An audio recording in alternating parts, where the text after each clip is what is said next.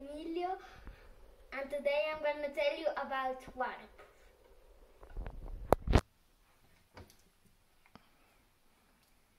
Emilio, would you like to tell me the concept of waterproof?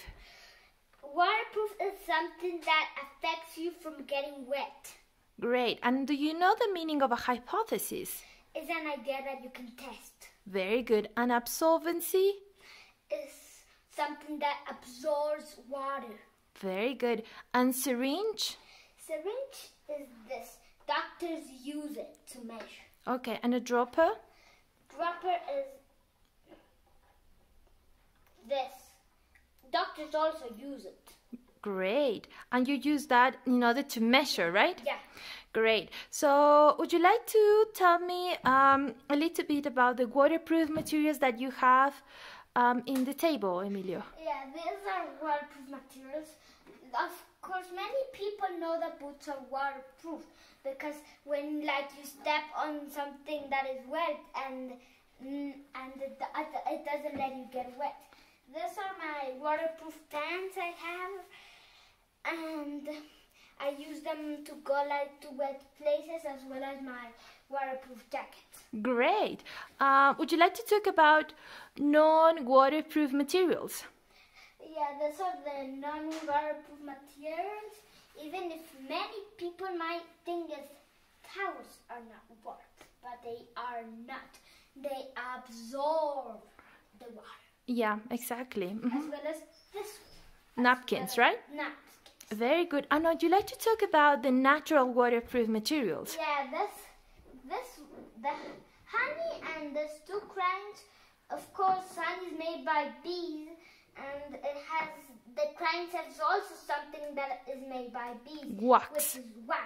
Which is wax, and it's natural waterproof materials. Great, Emilio.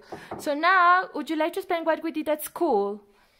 We were collecting data. Very good. And after that? Testing our hypothesis.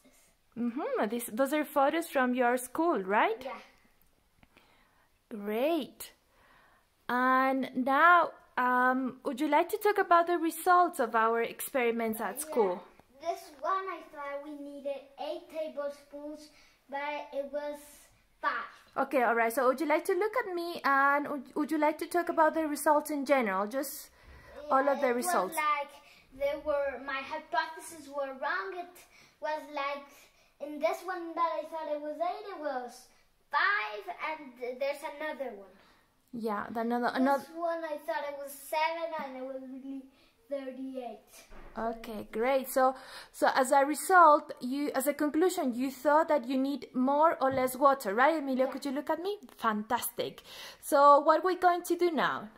A wax experiment.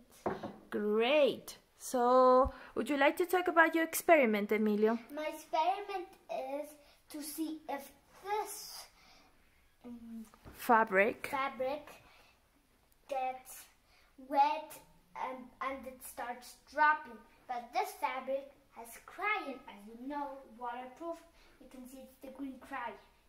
Great. So would you like to start your experiment, Emilio? Yes.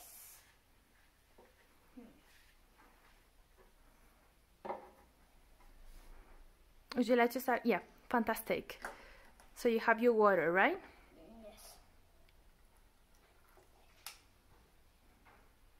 Yes. Maybe you need some more water, right? Yeah.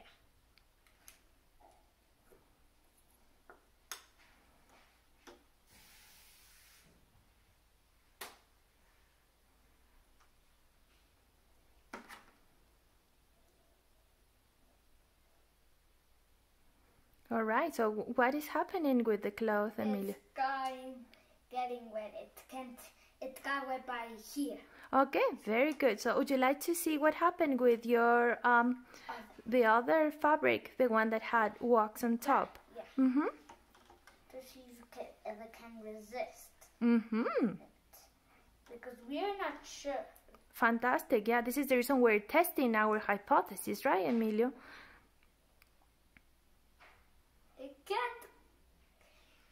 can't go through. It didn't go. Yeah, so what is your conclusion? That my hypothesis was right.